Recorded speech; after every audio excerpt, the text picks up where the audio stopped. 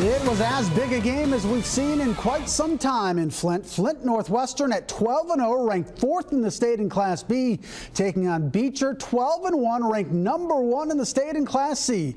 The atmosphere in Mose Lacey Fieldhouse as crazy as we've ever seen it. Both sides overflowing with fans, and they were treated to a good one. Sammy Toynes getting the Bucks started. He hit 3 threes in the first half.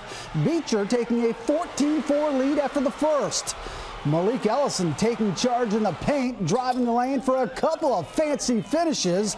This one, a teardrop off the high glass. He scored 18, Beecher up 14. But the Wildcats gained momentum before the half thanks to Rashad Johnson flying in for the follow flush. The lead down to 9 at the break. The Cats continue to hang around in the third. Daryl Jones tracking it down for 2 of his game-high 26 points. But the Cats could not stop Toynes, who had 5 triples on his way to 19 points. And the Bucks show why they're #1 in the state, handing Northwestern its first loss of the season, 68-60.